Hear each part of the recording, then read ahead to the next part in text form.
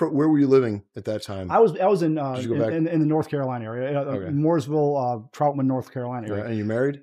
Yeah. And you're married with a race habit, which is an exceptional accomplishment. Well, the great thing about it is my beautiful wife, Kelly, she's got this stuff as bad as I do, probably worse. She actually wrote the biography that's out right now about Warren Johnson. So she's a published author, and she's the rock star, So I didn't know that this is, and I don't think a lot of people know this about you. That helps having the support on the home front, because we see it all the time. The car guys that have that car habit, and then the wife that doesn't like it. We call it the wife acceptance factor. You got the wife participation factor. I tell you, I met, collaboration. Yeah, just for a quick sidebar, that's how I met my wife. We had set the national record for ET in Pomona, California one year. And just by happenstance, she was following, because she worked for National Dragster, she was following NHRA Tech around. And so I'm tearing the engine apart, and so we can get everything certified and make sure we're legal. And she was with the tech people, right? And she's in there, and I'm pulling the engine apart, and I pull a head gasket up. She's like, "That's a head gasket." And I'm like, "You're right." And then now we've been married. I love you. Yeah, I love you. Yeah. So now we've been married. This December will be 10 years.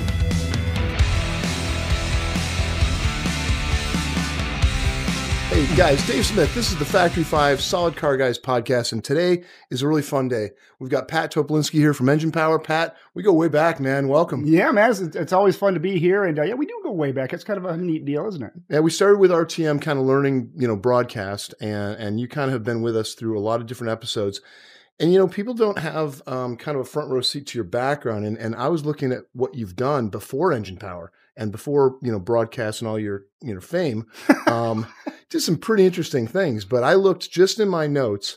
We started in 2010-11. We did a GTM with an LS3. When did you start with RTM? I started with RTM in 2014. Right. So before you, we did it with, and that was with Courtney Hansen. Yeah. We did an LS3, the E-Rod swapped into a GTM, but we started with you. I think it was on the Hot Rod. Mm-hmm. We did the 427. What was Rick Bacon, the arsonist, Rick, and Tommy Bozier, right? Yep. That was about 2013, 14. I think we did our Mark IV. Yep. But step me back. If you give these guys your background from when you were young, your first cars, what got you into the car business, and it's a tough way to make a living, but it's also really fun. So, what's your backstory? Because I pick you up really with broadcast. Yeah, it's funny because if you were to tell me that I was going to do this for a living, I would have thought you were insane, right? I've been a car guy my whole life, right? So when you're a car guy, you always have some origin story. What's the thing that clicked, right? And this was way back. I was probably 7 or 8 years old. My cousin Mark had a 55 Chevy. And this was a blue 55 Chevy that he had bought. Wait, now you grew up in Michigan. I grew up in northern Michigan. I come from a town called Boyne Falls, Michigan. 300 people, right? And it's in the northern Lower Peninsula. And there's hot rod stuff up there. But my cousin, he had this really cool car, and he had a buddy that had a DZ Camaro, and he had this 55 Chevy. And back in the day when you could still buy Sunoco high-test gasoline out of the pump, he came over and picked my sister and I up, and we rode in this car. This was a 427 dual quad, Muncie transmission in it, Anson Sprints on it, and we ran over. And this was the coolest, loudest thing I'd ever. How old were you? 7 or 8 years old. Right on. Okay. And I said, man, I know what I want to do for a living. I want to work on cars. I want to build engines, right? And it's always been the engines for me. Even from very, very small. I like working on stuff, but the engines were always the thing that I gravitated towards. What was your first car when you got your license, or before? A 1973 Mercury Comet. Perfect. Yeah. Yeah. And this thing had, being in Michigan, it's complete rust bucket. Yep. I was going to say the 55 was probably rusted out too. That was actually a really nice car. And really he still has that car to this day. No way. And, but my first car was a mustard yellow Comet, right? Had Power Kings on the back, had dirt tires on it. It was a train wreck, right? Yep. But that was my first car. And we went from there, and my buddies, I've had a few buddies that were car guys, and we just worked on the stuff. I ended up having my car that I really got into doing a lot of stuff with running on a track and stuff like that. I had an 82 Fairmont. A Fairmont? You were running circle track with that? No, it was drag stuff. Oh, okay, drag racing. It was a street car drag. You were kind of drag racing, kind of. That was where you cut your teeth, right? Yeah, drag racing was it. Drag racing was to me, it was just more appealing. The circle track, we had a local little circle track, but I always thought it was disheartening. You work on your stuff all week and you go out there and wreck it, So I think that if you're wrecking stuff and drag it, it's a little bit different situation there. So, but there is some romance in small town Michigan, and it's the same way in the Midwest all over and down south. If you're in a small town, you're not 20, 30 miles from a circle track. And in Montague, Michigan, it was Whiskey Ridge back then. I don't even know if it's in business anymore. Wow. But back where you were, there was a circle track local. But you went drag racing. School, how did you get into really, I mean, I don't know if it was funny car or top fuel. What were you working on in terms of? Pro stock. Pro stock, all right. So that's where, Yeah. Like, how'd you get from high school and to pro stock? I mean, it's a hell of a jump. It is. And when I got out of high school, first thing I was going to go to college, right? And there's a great college in Michigan for automotive at Ferris State University.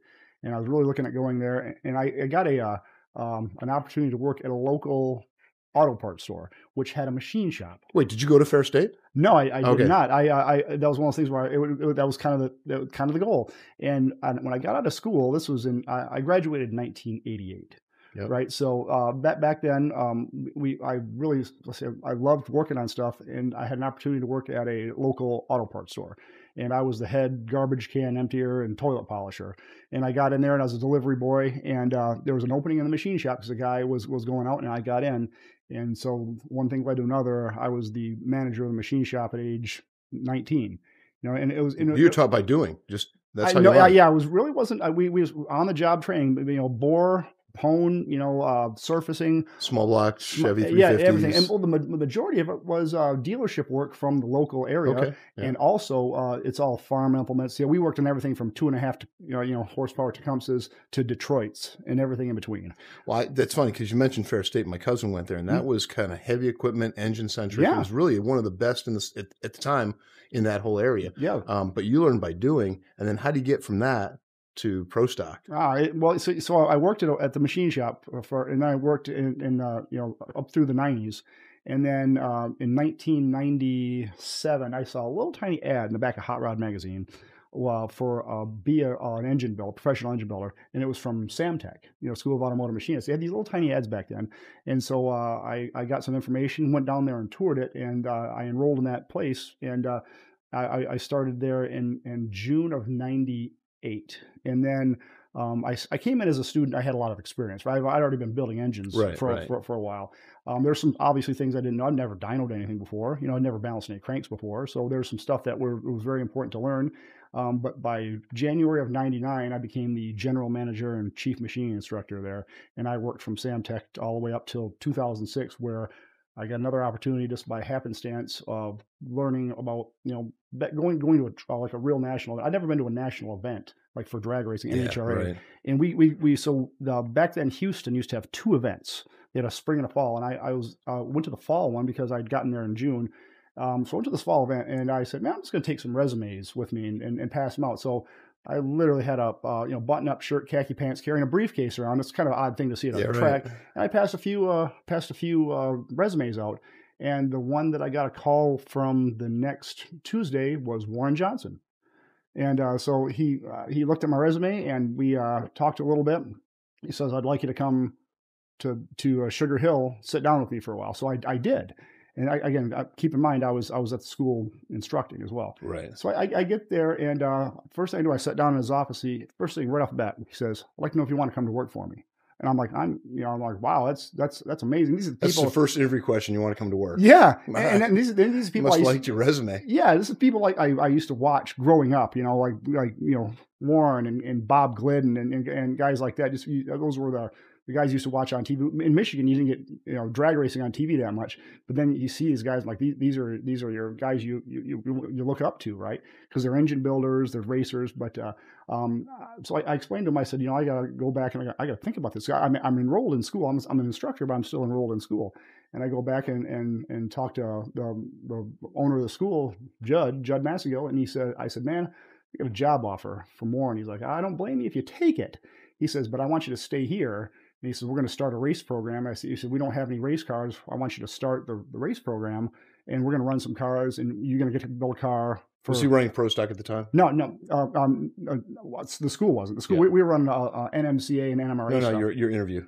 Yeah. Warren, he was the, I mean, for that year, he was the champion for that year. And so I actually went back and said to Judd, I said, yeah, I got this job offer. And he said, well, I want you to do this. I want you to build a race program here. I want you to build a car and you get to drive it. I'm like, oh, no. Now, have you been drag racing your own cars before? Yeah. You had some good experience. Very sporadically because, the closest drag strip is hours away in Michigan, right? So maybe at the time, if you remember, what was the best time you'd run? This was my street car. Let's say this I had this 82 Fairmont with a Windsor in it, right? Yeah. And I drove it open headers and slicks on the street. Had a trans brake on it. I love Michigan, man. I just love it. This car, different world. We would go out and this car. This was an 1180 car. It car would run 1180 at 112, which was fast. Yeah, back in 1989. That's fast, right? Now pickups go that fast, right? But so that's how that went. So I went back and I said, man, I got a horribly tough decision. The toughest thing I've ever had to tell somebody is tell Warren Johnson that thanks, but I'm going to stay here at the school. And he was super cool about it. He says, I understand education's important. Let's just keep in touch. And I've been friends with him, ever since. So you've built a good career on that. And your path seems to be kind of like, because I was looking at Frank's background, your new partner, and I knew Mike Galley, and Frank comes in and he really has more of a path like a lot of the kids today. Yeah. He went to school and he got into it a little bit later in life. We started out with go-karts when we were in 6th grade, building our own stuff, right? But that path, when did you make the leap? When did you leave the school and say, hey, because did you go back and work for Warren? No, I stayed. And I worked at school up until 2006. Mm-hmm. And being that we're in the school, we placed a lot of people in the industry, so we had a lot of contacts out there. Oh, sure. So we would place people. I knew the crew chiefs for KB Racing, Jeff Purley and Rob Downing. They'd come through the school a few times looking for guys. And so I called Purley up and I said, "Hey man, I'm looking to get into pro stock because this is what I went to school for. This is what I want to do. This is why my goal as an engine builder. I want to work on NHRA pro stock. That's like the pinnacle for me." And he's like, "Well, quite honestly, we're looking for somebody." And that wasn't the intention to go there. I just want to know if he'd heard anything because people, sure, keep you to the ground. Yeah. So, but he says, "Can you fly out?" They were on West Coast Swing. They were in Seattle. He says, "Can you fly out to Seattle this weekend?" And I'm like, "Absolutely." So I flew out there. I got there. Greg Anderson is the one that picked me up from the airport. And so it was like it's a small world, isn't it? It's a really weird deal, right? And so I get out there. Purley shows me that they didn't need specifically an engine guy. They needed a clutch and transmission guy, or a guy drive the rig. I have a CDL, I have a commercial driver's license, so they needed somebody, and eventually would work in the engine shop as well. So I went out there, and he said, "You ever seen a pro stock clutch before?" I'm like, "Nope." And this got this little tiny multi-disc thing. He says, "Here's how to set it up. Here's how to take it apart. Here's how to clean it," which is no big. I worked on lots of stuff before. And so I get this thing in the car and he's like, "All right, it's ready for Q1. I'm like, "Wait a minute. What's that? I don't even work here. And this is in the car." He's like, "You did it right. We'll see what happens." And I don't get sketched out.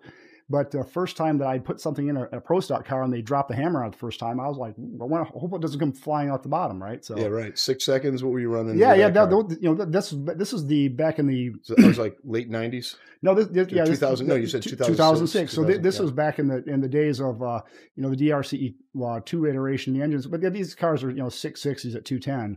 Right. So I worked on the car the whole weekend. At the end of the weekend, I go up into the lounge where Ken Black, he's up there, and I go up there and they said, "Hey, we want to see you in the office here up in the front." And I go in there, it's like a tribunal, right? It's Ken Black, it's Jason Line, it's Greg Anderson, it's Jeff Purley, it's Rob Downing, it's all the heavy hitters, right? They said, "I just want to know, we really like you and want to know if you want to come to work." And you're gone. I'm in pro stock. Just take your Fairmont with you. I wish. I like an idiot. I sold that car. I wish I had half the stuff I sold. I should have kept. But I was in pro stock, and in pro stock, I did a lot of fun stuff, right? And I did engine development. We not only I did the clutch and transmission. I thought you were a crew chief. No, I was never a crew chief. You were always on engines. Always on engines. I did the clutch and transmission on Greg's car. Yeah. And that's we work on Liberty 5 speeds and these clutches, so you build a transmission, a different gear set every round. And then I transitioned into engines because I started doing engine development. And I've been a machinist. I'm an actual automotive machinist. I've done tool and die machining. I've done a whole bunch of stuff. I got a lot of experience with this doing machining stuff and engine building. And so that being said, I eventually worked into the engine shop. And then I did R&D as well. So we did all kinds of good stuff. But your background has always been, you've always come back to engines, always come back to machining. You know, when I visited Gurney's shop, you know, Phil Remington, he was still alive when I visited. That was in 2000, probably a little bit after you were doing there. Yeah. 2002 to 2004, we were working with Gurney. He was looking to sell some, you know, Westlake Gurney heads and some parts. They weren't. Wow. The Gulf War came and their business just took off with basically drone parts. Gurney had one of the biggest autoclaves on the West Coast. Wow. And so they were doing a lot of carbon fiber parts for race cars, and they transitioned to drone parts, and that's where they made tons of money. Wow. But Dan was such a gentleman. But you kind of, you know, I always like to kind of see who reflects whose career. When I got to work with Joey Logano, I said, God, he reminds me of a young Gurney. He's a good scientist. He's a modest guy. He's kind. He's decent. He's kind of the guy that I really kind of look up to. Gurney was like, he spent 3 hours with me. Dan Gurney, right? And who am I? Yeah, that's around cool. his shop, signed a poster for me and stuff. But in his shop, working on an old pushrod Harley motor that was making 48 horsepower, and he's getting 110 horse out of it, right? Yeah. Was Phil Remington. Yeah. And so you kind of are like Phil. Phil was the guy that, remember the saying, if you want to finish first, you have to finish. Phil was that guy who kept the Shelby machines running and working and finishing races. And people don't give a lot of credit to the guys behind the scene that make sure the cars don't break. Right. And so you're kind of the modern day Phil Remington. And that's a huge compliment. I appreciate that. You know, it's funny. We always talk about the drivers and the cars. They wear the Nomex cologne, you know? So, but it's a whole thing's a team effort, right? And everyone, like when I was at KB, they're the first to admit this is a 100% team effort. We had a small crew, but we had a very dedicated crew. We were paid to win. That was our job. We didn't do it recreationally. This wasn't a fun, wasn't someone's toy box. This was our career, right? So how do you go from instruction and teaching to racing, and then what brought you to RTM and teaching again? Because really, what you're doing is you're full circle back to your teaching career. You know, very, very much so. It was just a fortuitous events, right? So Summit Racing. Major sponsor of obviously KB Racing, also worked. Were you working with Nan Gellhardt back then? Yeah. Was she involved in the racing program? Yeah. Holy cow. Yep. Nan and Jim Greenleaf and people like that. Because someone put a lot of money in drag racing, and they still do. And obviously, you read their catalog, it's always car after car. So you were working with Summit in 08, 09, 10. Yeah, they're the primary sponsor on our cars, right? And so they had to come through and they had to do some stuff for, back then it's called RTM, right? Which is a Power Nation now. And they would do some stuff with the drivers, do some product features, things like that. So the production crew from RTM would come in, and we did some stuff, and they would do some stuff with Greg and Jason, and we did an engine for Jason's wagon that he built and things like that. But aside from that, we had some stuff that we were doing. Say Elmore was there, my buddy Elmore. We got God rest his soul, and we need to talk about Joe briefly. We'll circle back. I circled here before we start talking. But so we were there, and I was talking to Elmore, and we were talking about some stuff, and they wanted some filler for some stuff that we did. So I did. He says, "Can you talk about something of just any part?" I'm like, "Yeah, I can." Talk about whatever you want. He says, how about pistons? And so we got some piston stuff in. We were talking about. You just started riffing. Yeah, I started riffing, and when all said and done, when the thing was done, Elmore, he calls me up. He's like, "Hey, I know you're having fun getting rich in pro stock, but he said we'd love you to come to work for us." This was like 2008 or 9. Yeah. And I'm like, absolutely not. I said, I'm living my dream. I'm in NHRA pro stock. This is what I've always wanted to do since this was my goal. And he's like, I understand. And then, fast forward to. But when you're where were you living at that time? I was in the North Carolina area, Mooresville, Troutman, North Carolina area. And you married? Yeah. And you're married with a race habit, which is an exceptional accomplishment. Well, the great thing about it is my beautiful wife, Kelly, she's got this stuff as bad as I do, probably worse. She actually wrote the biography that's out right now about Warren Johnson. So she's a published author, and she's the rock star, So I didn't know that this is, and I don't think a lot of people know this about you. That helps having the support on the home front, because we see it all the time. The car guys that have that car habit, and then the wife that doesn't like it. We call it the wife acceptance factor. You got the wife participation factor. I tell you, I met, collaboration. Yeah, just for a quick sidebar, that's how I met my wife. We had set the national record for ET in Pomona, California one year. And just by happenstance, she was following, because she worked for National Dragster, she was following NHRA Tech around.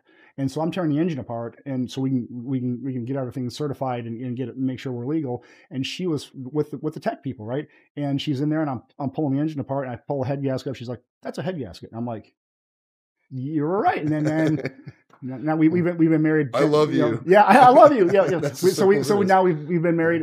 This December will be 10 years. Congratulations, man. That's really cool. And that's kind of like a dream come true, because a lot of guys, we see it, and you don't want to ever have a passion or a hobby that kind of rubs, against the grain. You want to go smooth. That's exceptional. Let's circle back. So now, and was Bobby, because I know Bob Tasca, and we've been lucky to work with him. He started in pro stock, I think. They were running a Mustang. That Tasca, obviously they have a long history of racing, right? And I think a lot of people did a lot of stuff. But when did he go full time NHRA? It had to be 2012. It's somewhere in there, yeah. But he's with a funny car thing, and he's still a great competitor to this day. But did you ever run against him in pro stock? No. I don't remember when he was, and I could have my years off. Yeah, no. Sometimes with what goes on there, it's kind of hard to keep track of everything. Oh yeah, there's a lot of. So let's go back. So now you're at RTM, and did you move down to Nashville? Yeah. Franklin. You guys are out of Franklin. Yeah, we're out of Franklin, Tennessee. I moved from the North Carolina, which was the Mooresville area. Basically, that's the mecca of circle track racing and all that. So, but I did that in 2014. But before I turned the job down early. And then, later they offered me the job again. I'm like, lightning doesn't strike twice. So I really started looking at it, because we had to do some other stuff. Was it Joe again who offered you the job? No, it was Tom Spy is who it was. Yep. It was one of our producers, and they went back and they looked at this footage and of the things we did, and they said, we'd really love you to consider this again. And then I did, and I went and everything's now, I've been there since 10 years. Yeah, you have. Yeah. So you started out, was Mike your first partner? Yeah. I got right in there with Mike Galley. He's a very, very talented individual. We had fun working with you guys. Yeah. You were here last when we were building the hot rod truck. I wrote down, just so I could remember, because we've done so much. We did that GTM before you were there. And then we did the Mark IV with Tommy and Rick on the comparison with the original car. And the reason I mentioned Tasca is because we had Z-Max drag race, right? Yeah. And what people don't know is, we didn't want to pay for the strip. So I knew the manager, and he's like, "Hey, I'll give you an hour or two in the morning." Right. But they didn't prep the strip, and it was cold. It was like 55 degrees, right? Yeah. And Bobby Tasca goes down with the original Cobra, and it was a 427. And as mythic and legendary as those cars are, a 50-year-old car with a 427, and I think it was a 429 motor in it. It wasn't as fast as the Legend, and he didn't have great tires on it. But the track surface was greasy as all hell. And Bobby Tasca and I were drag racing back down pit lane, just on regular concrete. And we're like, "Can we set up the drags over here? Because we could hook up better." Jim was like, "I'm not driving that car," because it was treacherous. It was with the Coyote powered Mark IV. Okay, yeah. And it was the first Mark IV we had. The Coyote went in it. And that motor is like a sewing machine. It goes right up to 7,800 RPM, and it goes right to red line. It doesn't nose over at all, and just shift to the next gear.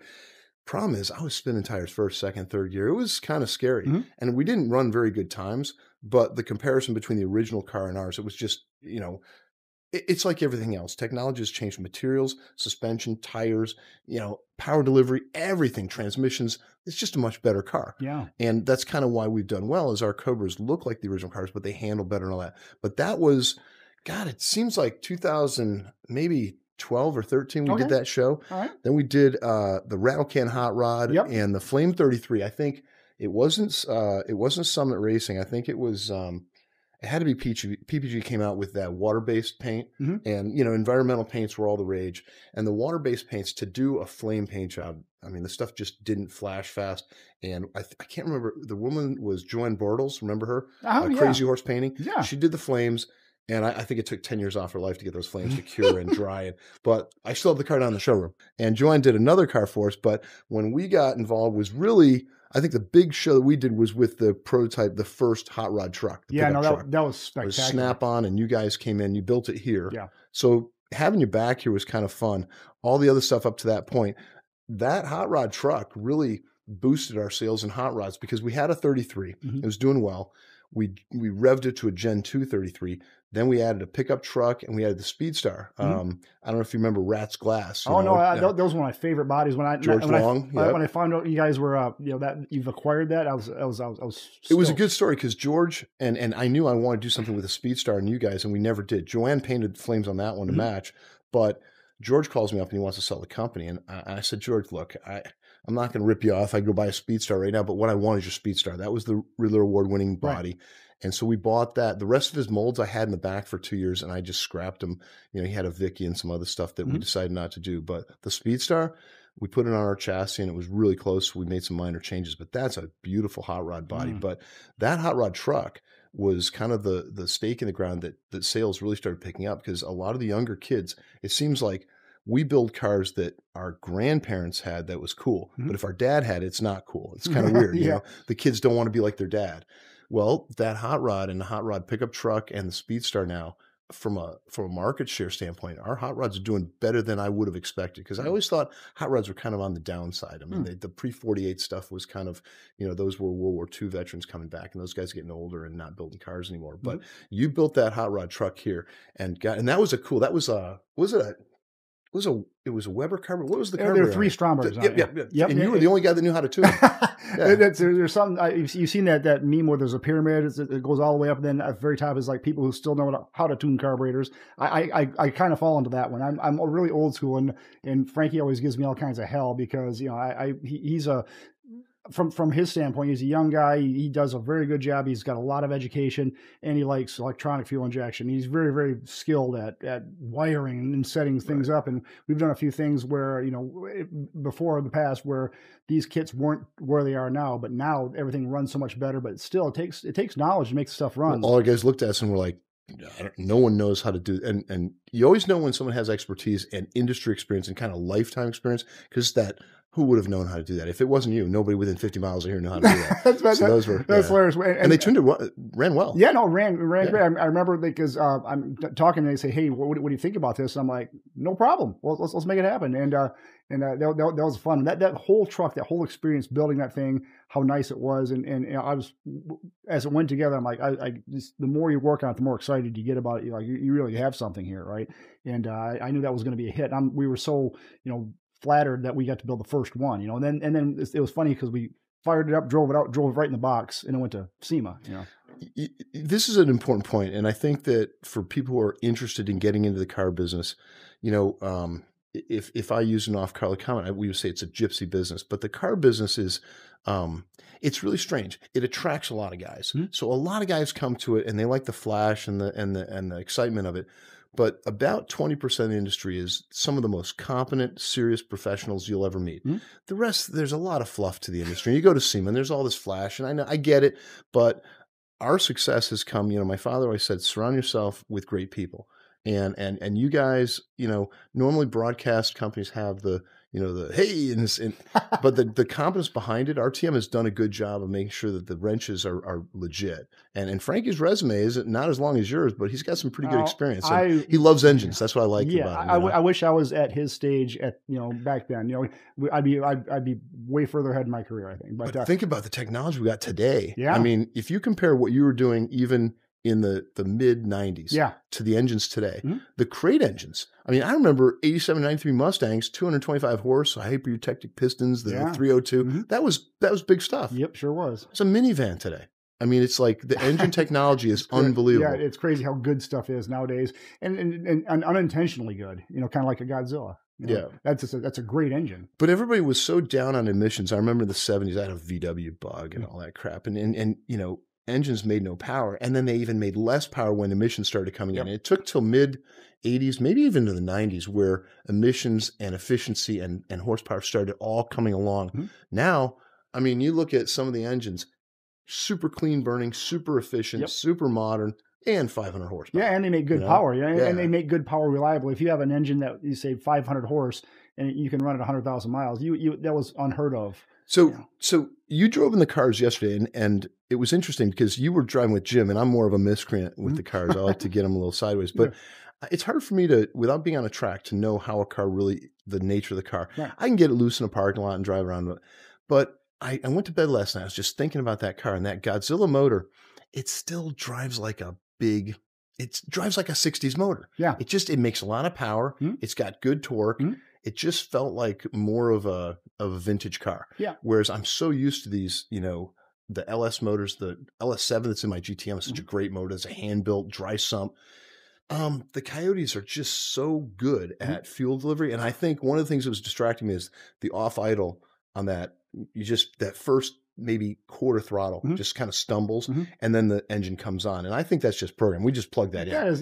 We didn't do any tuning at all. Right. There's got to be some tuning that has to happen with that, which is no big deal. That's expected on these. The fact that we ran and drive fine. Oh God, yeah. But what are your thoughts about the modular motors versus kind of the push rod traditional, which those things are catching up in power? It's amazing. Yeah. And I'm a traditionalist, right? And I'm kind of old school, right?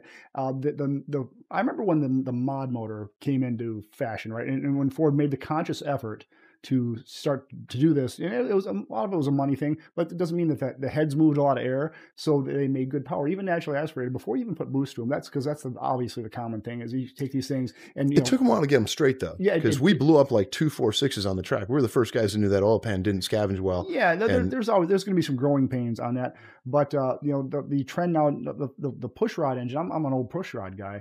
The other stuff is great. It's just sometimes it's a little more complex, and it just gives you more failure points. And I don't really like that part because, even like with multiple timing chains in it and making sure that, the cams are separate, so you can degree them any way you want. But when something goes south in them, it wrecks a lot of stuff, right? Push rod engines aren't quite as bad as that, and they're a little bit more on the simpler side, a little bit more straightforward on the design. And they're a little bit easier on part slot because if you have for instance, a Coyote, great engine, 302 inches, but to make any power, you have to turn it 8,000, right? Now, the exact opposite is... It just doesn't have the torque. It doesn't have torque. It has a lot of power, but like this 445-inch 7.3 that's in that car, that's built to make torque. That thing's all done, in a stock configuration, that thing's all done by 5,500. But until then, this thing's got, 500 plus pound-feet of torque and over 500 horsepower. And you didn't even have to do anything to it. So, well, we had a guy with the 320, what was it? The 351 Windsor is common stroke to 427, right? And a guy that runs the gym that I work out and wanted a Cobra, he had one built for him. And Blueprint is such a great company. Yeah. But they're also a slave to that number. They want to get that top end number, right? So they'll put a carb that's a little too big on the engine. So we got this Windsor in, and there was an issue with the engine. Blueprint stood by it. They're such a great company. We've done work with them for over 10 years. And they swapped some parts out. And while the engine was here, I had our guys change the carb to a 750 from an 850, right? And so we added probably 80 foot-pounds of torque and tuned that engine for torque and lost probably a good 80, 100 horsepower off the top. And I gave it back to Al and he drove it. And here's a guy who just doesn't know a lot about engines. And he goes, "What did you do? You added so much horsepower." I'm like, yeah, we just added a ton of horsepower, right? But so one of the most common questions guys have, and you're kind of the front seat of the engine wars, is a guy will be building a factory 5 and say, "What engine should I?" If you look at one of Mad Dog, one of the best episodes we did was just that ad hoc in the showroom talking about the different cars and different engines, right? So you got push rod 302s, we got the 351s and the 347 strokers, the 363 I think Ford has now. I think we did 392. We did a 427 side oiler, an old school one. Then we talked about the modular motors, the 4.6, the 5.0s for sure, and the 5.2 illuminator. I think we did, at the time, I don't think we had the illuminator with the boost on it, with the supercharger, but that was a really popular episode. But if you were talking about nature of driving cars, because most customers can't jump in a 289 Cobra and a 427 Cobra with different engines, we get the luck of being able to do that. But from an engine standpoint, if I said, okay, you've got a Mark IV, you got a factory 5 you're building, and you can build either a Coyote 5.0, and it's like the new 5.0, the Gen 4, they got the engine controls and everything released. That's 480 horsepower. And close to 8,000 RPM. And there are some tricks you can do to get it right to there. Or I'm going to say, let's compare that to the Godzilla motor. 450 horse, much better torque, and tunable. You said you could probably upgrade the cam and do some other stuff to get that another 50, 80 horsepower. Oh, yeah, no, they're super simple. Compare those two engines. It all depends on what you want. Again, a lot of people, they love it, the idea of racing on a track. Some people never will. And so everyone's they love RPM, right? Because when you hear something that turns a lot of RPM, makes a lot of noise, that's just cool. There's nothing that's cooler than hearing an engine at full song, right? But from a practicality standpoint, I think a lot of people are way happier with something that's a little bit lower RPM, but just throws you right back in the seat, because you can do that with something that has a smaller inch that you turn a lot of RPM, but you're to get it to feel the same way, you're sidestepping the clutch at 6,000 instead of just like sidestepping the clutch at 2,500. And you're like, oh my God, it's like I'm shot out of a cannon, you know? So it's people have very distinct driving styles. I can tell you that I run out of talent so fast in a car. You know, I'm horrible at turning left, right.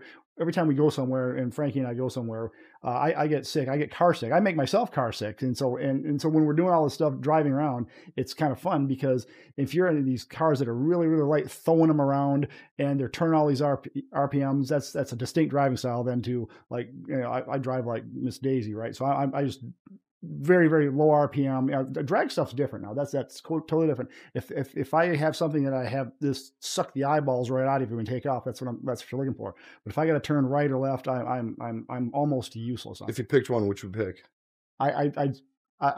Sounds like you go for Godzilla. I would go for the bigger engine. Big displacement. Yep. They last longer per se. You know, again, there's nothing that says that a high RPM engine built right won't last as long. Yeah, but that resonance, that thump, thump, thump, that feeling. You can feel it in the ground, and I really like that. You know, it's kind of old school. Different animals. I mean, for me, totally different animals. For me, if I go to a track, that Coyote gives me so much more bandwidth to work with shifting. Oh yeah. So I might be able to leave it in second gear through 2 turns. It gives me kind of an engine that has really good, precise metering. But on the street, I know what the guys want. They want that bragging rights. Absolutely. They want that. And I think this is the largest displacement. We ran a 460. Remember the old Crate 460? Yeah. That was a drag race motor. Had a huge intake, no torque. It didn't have big block torque. It had high end rush. It was this motor feels like what I would imagine back in the 60s when they dropped the 427. Yeah, I would agree with that. You know, just big torque, big low horsepower. Yep. Anyway, anything else? Let's just circle before we leave, because you got such good stories. Joe Elmore and, you know, all of us have been, if you're successful in your career, I doubt you've been successful without someone teaching you. Right. And the people who are really successful are the ones that recognize the teachers they've had. You know, you got to know Joe. He passed away recently, and it was a real challenge. I really liked the guy. He was one of those guys who was really genuine and kind of, he always took time to explain things to me, and I'd come and check out your set, and we'd be looking to, you know, sponsor an episode or something like that. And he'd always like, hey, how's it going? Yeah. And the first time I worked with him, we go on camera and he was introducing, I don't even remember what episode it was.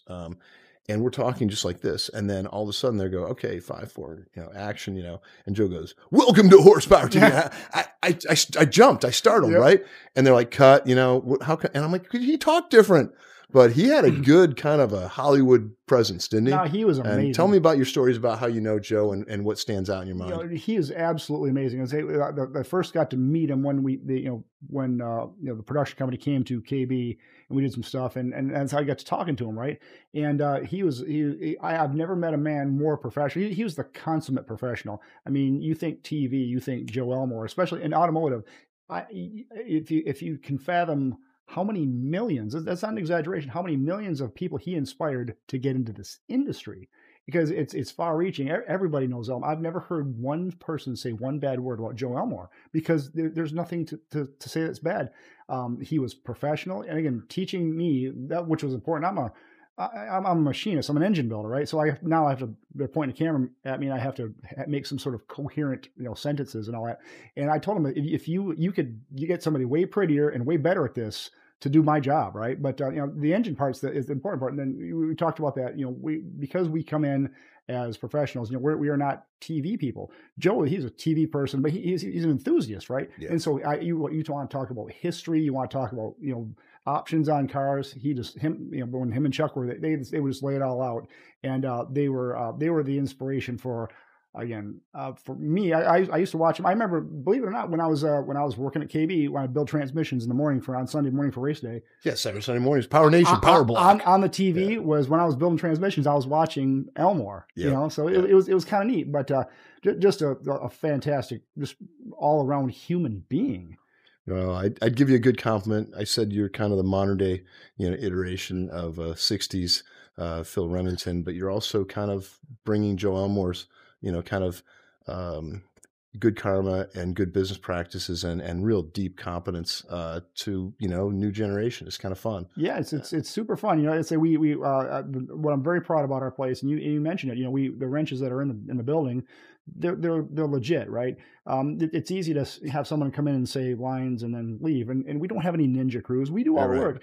80% of the work that we do is off camera, right? So it's not like, Mr. Topolinski, we're ready for you're ready for your stand up. No, Frankie and I'll be there at 10 o'clock at night on Saturday setting rod bearing clearance because we have to shoot Monday, right? So we do we're very proud that we do the work, and if you see it, we did it. We're the technical producers of the show. So that being said, we're the ones that decide what goes into what. Everything is application specific. So we build stuff for the building. So no matter what it is, or someone else has a project, they got a car, boat, truck, whatever the case may be. Yep.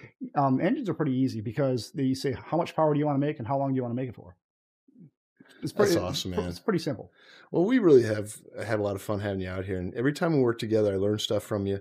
I think the crew does. Our job is trying to make your job easy, I remember I probably can't tell the story about Tommy Bozier, but maybe you can edit this out. I like stories, or maybe like bleep it out or whatever. It was great because when we did the Mark IV, sometimes, and some of these cars, that we build have a lot of horsepower. They're short wheelbase. Yeah.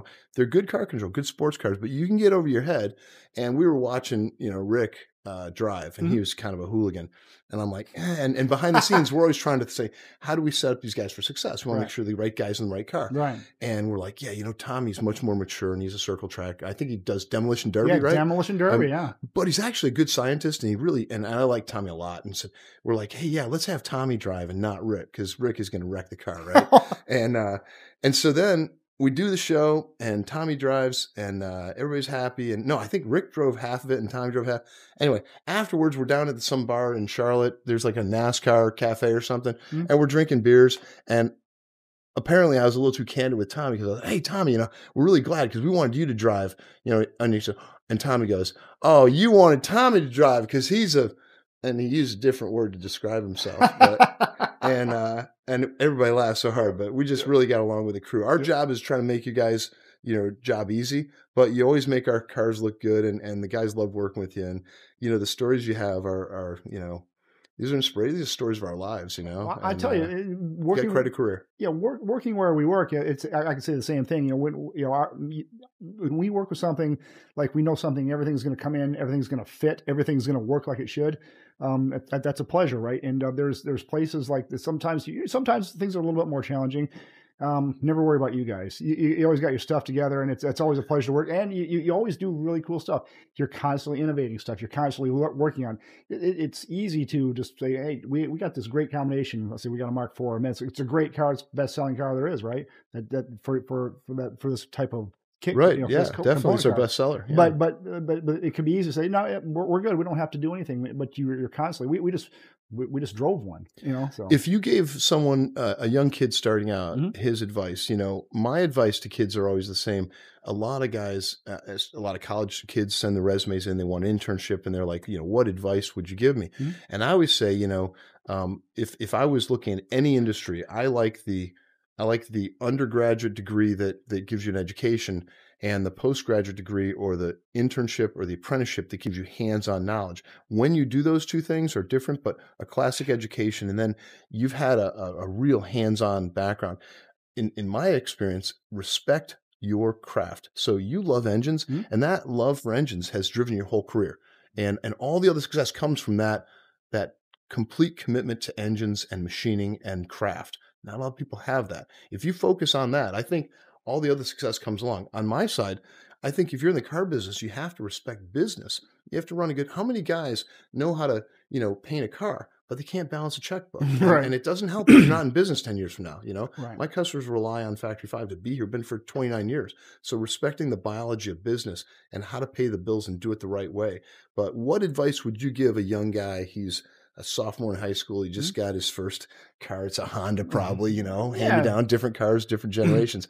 What advice would you give him if he just loves cars and he wants to go into this industry and he's looking at you as a role model? What would you say to your young self or to him to give him a start? Oh, if follow it. If you want to do it, you do it. Don't listen to people, because there's people that are curmudgeon in this business. Like, oh, you can't. If you want to do it, do it. If you want to do it, just do it.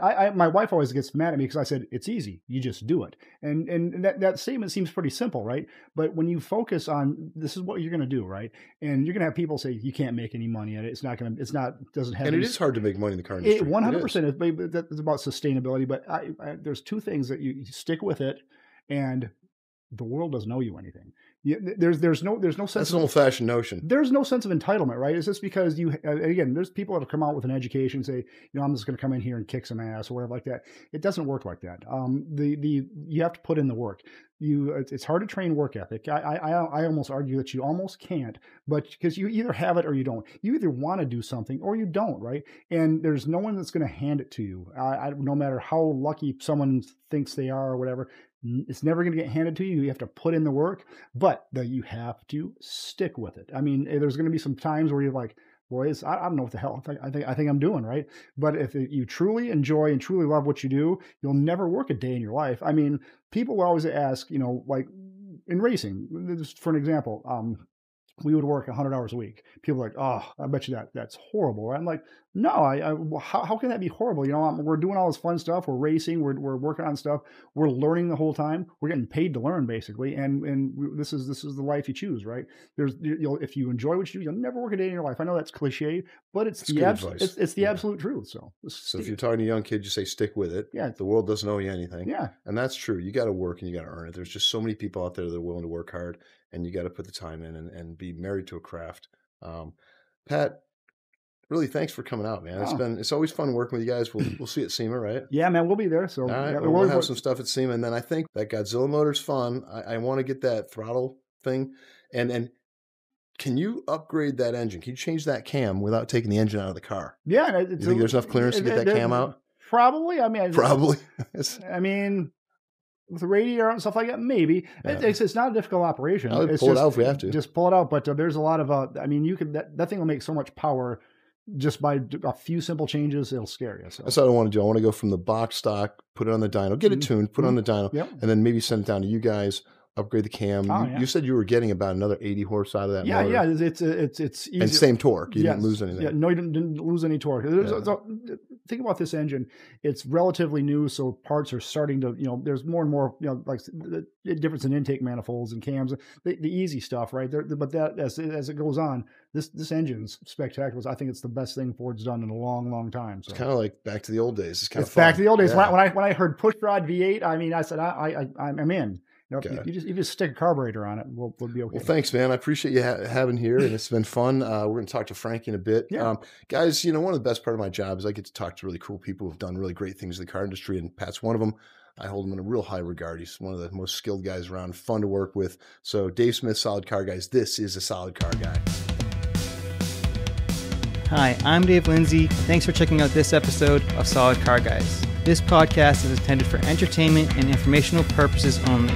The opinions shared by the hosts, guests, and participants are their own and do not reflect the views of Factory 5 Racing or any affiliated companies. The content is not professional advice, and any reliance on it is at your own risk. Neither Factory 5 Racing, the host, nor the guests are responsible for any loss, injury, or damages. Always seek professional advice for vehicle builds, safety, and regulations. Racing and modifications carry inherent risks. On behalf of Factory 5 Racing, build and drive responsibly.